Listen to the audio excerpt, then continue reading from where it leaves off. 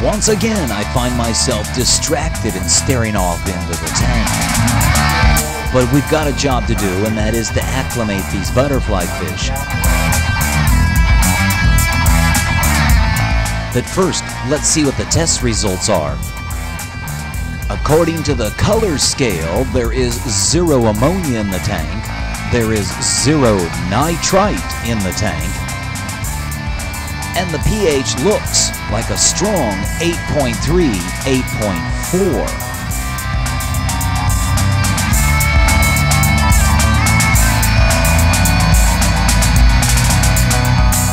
And our new additions appear to be casually and comfortably acclimating themselves to the new water in their buckets.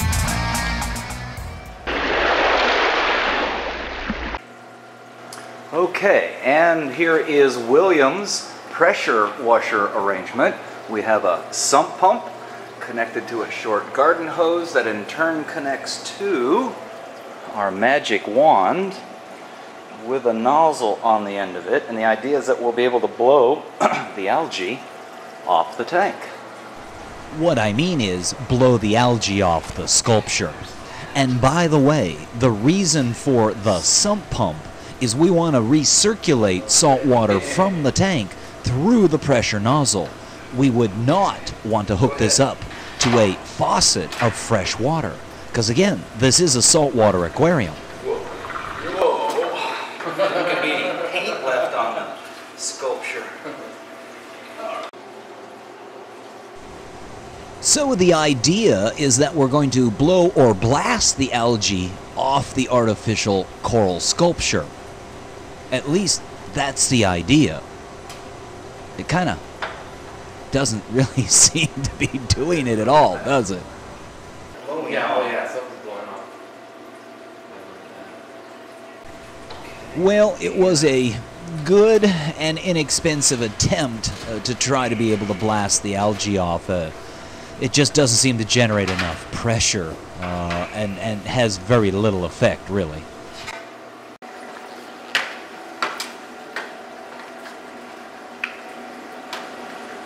So the rigged up pressure sprayer seems to work okay on the green algae, but not on the black algae, the hard to get off stuff. So we're probably going to have to pursue a real pressure washer. In the meantime, it's back to the old hand-driven bristle brush. It seems to do an okay job. The biggest problem is I can't reach very far down into the tank with it.